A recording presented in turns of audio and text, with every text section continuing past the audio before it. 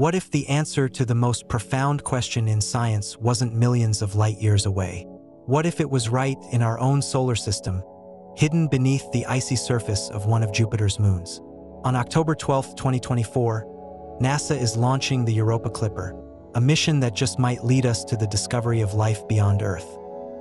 Europa, one of Jupiter's 4 largest moons, is slightly smaller than Earth's moon. On the surface, it looks like an endless frozen wasteland, scarred with long, jagged cracks. But looks can be deceiving. Beneath its thick layer of ice, scientists believe there's something extraordinary. A vast, liquid ocean, possibly containing twice as much water as all of Earth's oceans combined.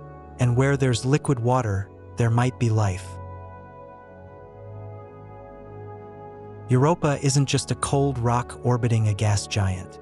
Beneath that icy shell, there's heat, generated by tidal forces as Jupiter's gravity constantly tugs and stretches the moon. This could create the perfect conditions for hydrothermal vents, similar to those found at the bottom of Earth's oceans. And, as we've discovered on Earth, life can thrive in the most extreme places, where sunlight never reaches, and heat and chemicals from deep below sustain entire ecosystems. That's why NASA is launching the Europa Clipper this week. Our best shot yet at exploring this hidden ocean and figuring out whether Europa might actually harbor life. But what makes this mission so exciting is the cutting-edge technology on board. This spacecraft is armed with 9 powerful instruments, designed to study Europa in ways we've never been able to before. For starters, the ice-penetrating radar will send signals deep into the surface, mapping out the thickness of the ice and giving us the first clear look at the ocean beneath. It's like using X-ray vision to peek beneath a world of ice. Then, there's the thermal imager, which will scan for warmer spots on the surface. These spots could reveal cracks or thinner ice where liquid water may be closer to the surface.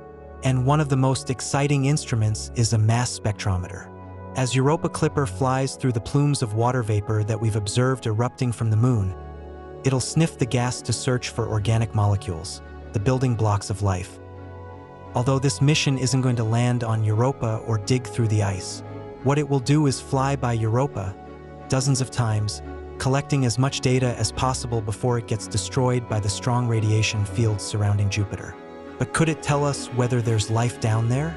Well, that depends on what we find. On Earth, life thrives in extreme environments, like deep-sea hydrothermal vents. Here, microorganisms feed on the chemicals spewing from the Earth's crust. No sunlight required.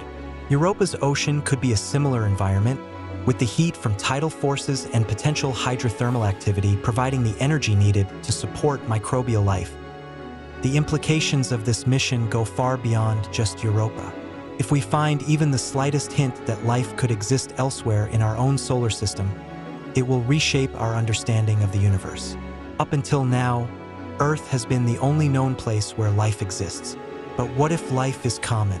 What if, wherever there's water, life has found a way to emerge? This mission could be the start of a new era in science, one that challenges the idea that Earth is unique in harboring life. The launch of the Europa Clipper is just the beginning.